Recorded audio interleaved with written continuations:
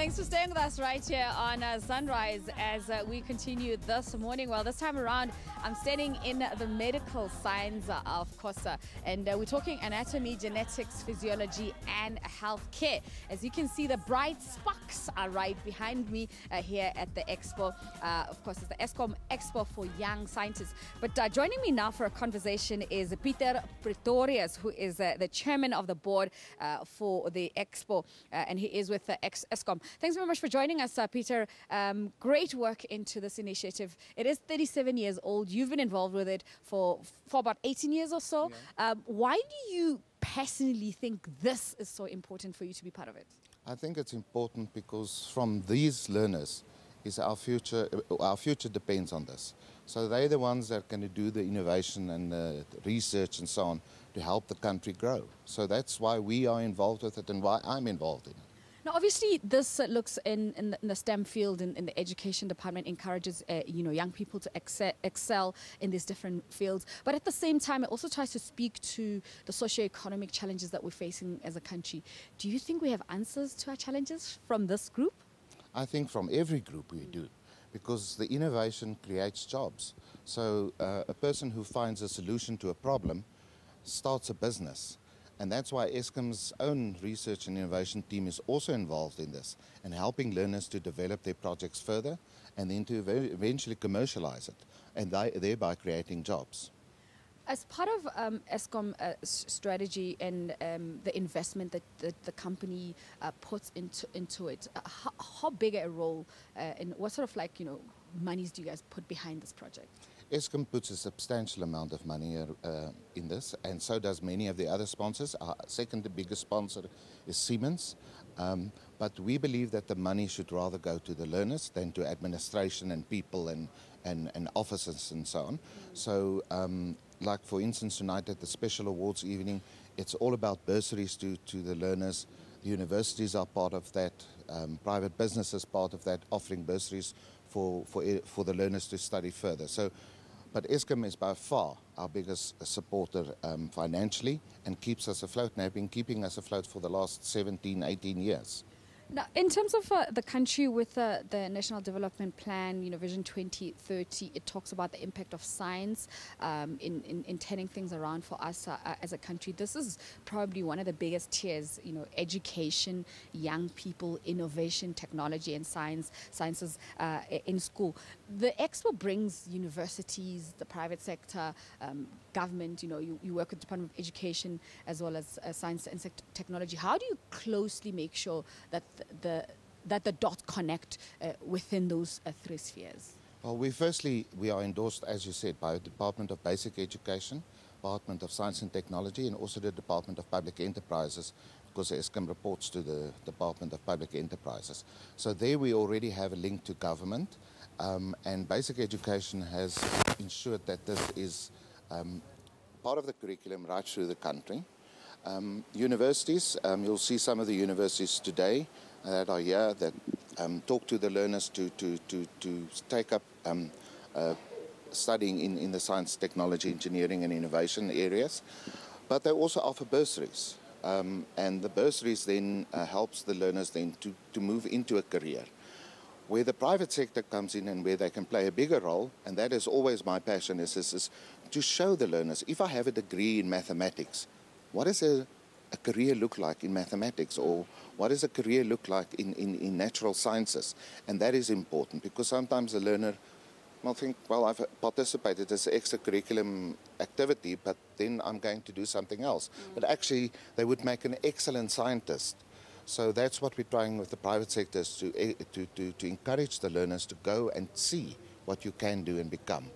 Now, I was talking to Pertichetti earlier on about striking a balance between the urbanized kids and children who are in rural areas. Exposure obviously plays a bigger role, but socioeconomic challenges cut across, and we all need these solutions. How are you making sure that those who are less advantaged get to participate fully in the Expo?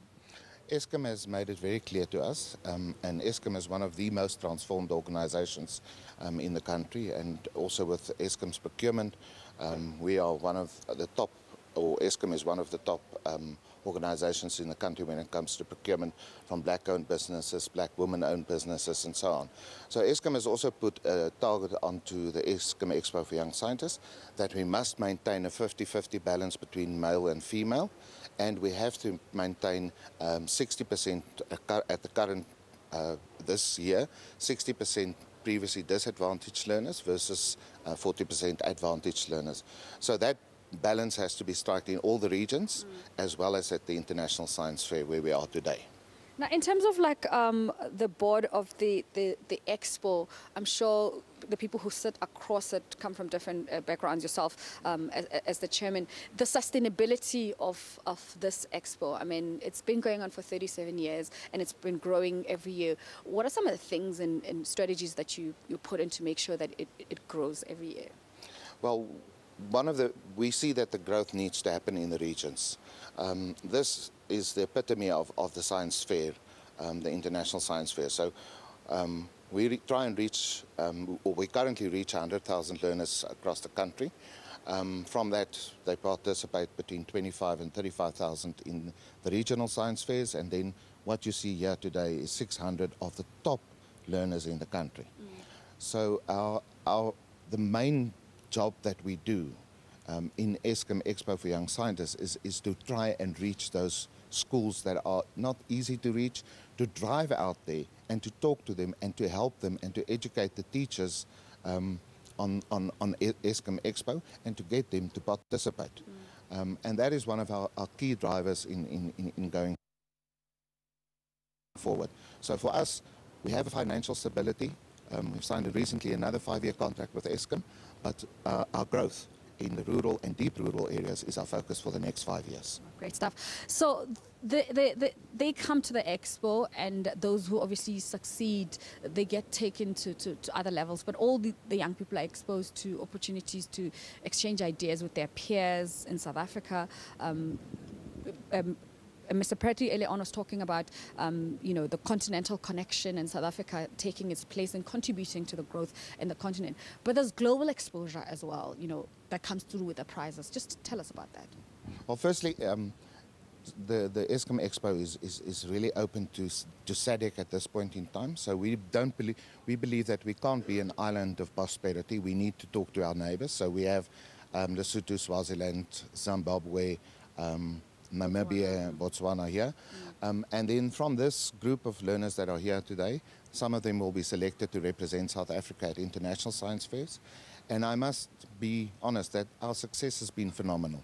We're a small country on the southern tip of Africa, and we participate at the International Science Fair where there's 63 countries, almost 3,000 learners, and we always walk away with prizes. So for the last 10 years, we have won 50 international prizes, which these learners that you see here today are the ones that represent us, and they are able to hold their own on an international level. So we don't have to stand back for them. A lot of times we see young people excel in a high school, and they come to this level, and then they get to university. Obviously, they meet other young people who are at a level as them or even greater, and they take another turn. But let's talk about the highlights of those past 10 years. Some of those young people, who have achieved things that you've seen them go through this expo. What comes to mind? Well, the most famous, I think, that most people know is Mark Shuttleworth. He was an Eskom Expo participant, not a winner, but a participant. And Siyabulela Kuzo, who was a winner, he represented South Africa at Stockholm Science Fair and also at the International Science Fair in America. He won a Harvard scholarship, and he is South Africa's first rocket scientist. And he came from a small village in Umtata, and he saw an aircraft flying past, and he thought, well, That's and he'll tell you the story that he blew up his mother's kitchen, I think 3 times. He was not very popular with her, but I think she's forgiven him since. So there's a lot of that people that become famous. But I think there's a lot of other learners that become doctors, that become researchers. They don't necessarily become famous because they're not in the limelight necessarily, but they do incredible work. And organizations like Eskom and Siemens recruit people from here, and they are the future employees of those organizations, which is incredible. So talking about the impact that those young people grow up and eventually make in our country, when the expo happens every year, is there a theme that is associated with? Because as I was walking around, I saw some, like, they try and, a lot of the stuff is about everyday life issues, what's happening with water, the drought, animal life in the farms, health. I mean, just across from me here, there's a panic, safety, life made. It has to do with heart rate monitors and things like that. Are they briefed, what to work on, or does it just come naturally to them? The only brief we give to the learners is to look at your environment. So what are the problems in your community that need solving? And that's why you'll see, especially with the devastating drought in the Western Cape, there's a big focus on that, obviously. So when we went through a period of energy shortages, there was a huge focus on energy efficiency. So the learners look at what is happening in their community and what they can change and what needs changing. So you often see that especially learners from the rural communities will look at a hot water system that is cost effective and that can be easily implemented. So the only brief is use your imagination, and there is no box. So you don't even need to think out of the box because anything goes.